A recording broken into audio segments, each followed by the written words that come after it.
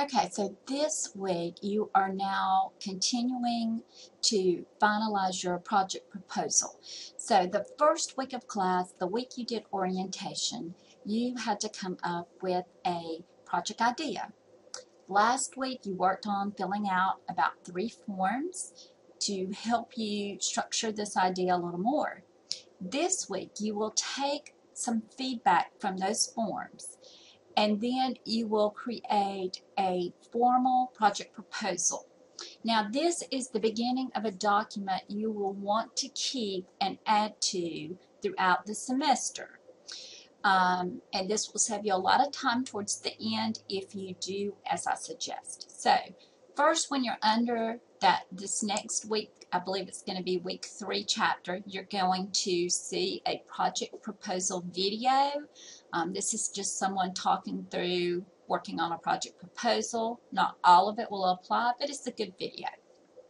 Then you have a video on 7 common proposal mistakes. A lot of this has to do with your writing and communication. So get in your head from the start, this project is very much about communication from a technical standpoint to the ability to explain things to a client or user. And I will be on you a lot about this. If English is your second language, I'm going to recommend that you use the Writing Center to help with these writings.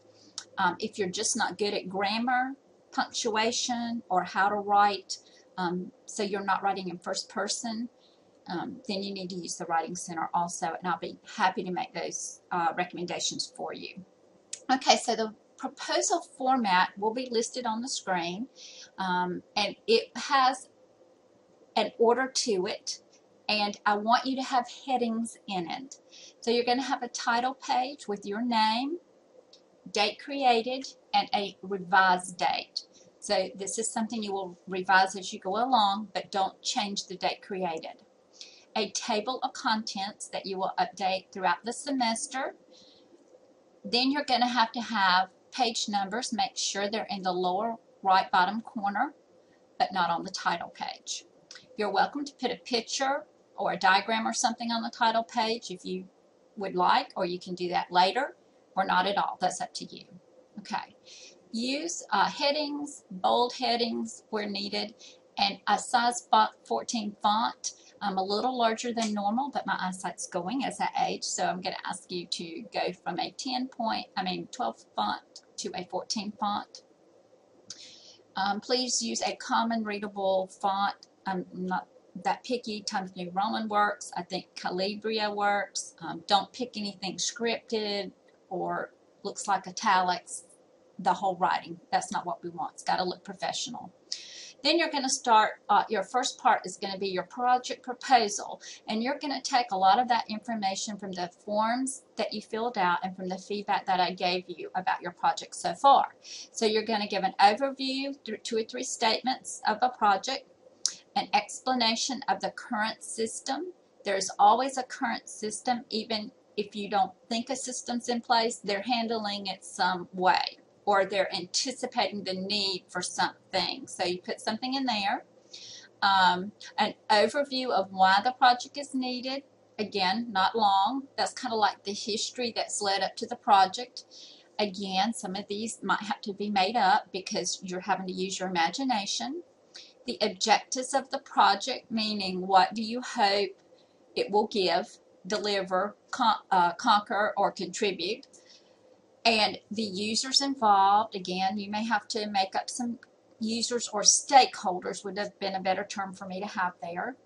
A general timeline, how long you think it will take, maybe lay it out a little bit. You can even graph it out if you want.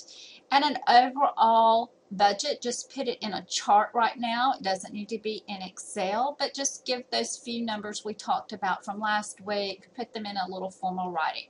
So at the most, the proposal format is probably only a couple pages unless you have a bigger history. Okay, so I'm going to be looking to make sure you don't say I or they. The project should be, the project will include, not I am going to do. The project will include is a better sentence. So you want to take yourself out of your writing No I, he, she. Make it more generic than that, more technical than that. Be careful about those pronouns. So anyway, that's it for the proposal format this week. Again, remember this format, turn it in this way. You don't have to have things on separate pages if you can fit more than one on one page. Just do the bold headings. I really would like the headings to be lined up to the left, not centered, just on the left of the paper, and then your contribution or your writing under the heading, not in bold. All right. Have a good week and good luck.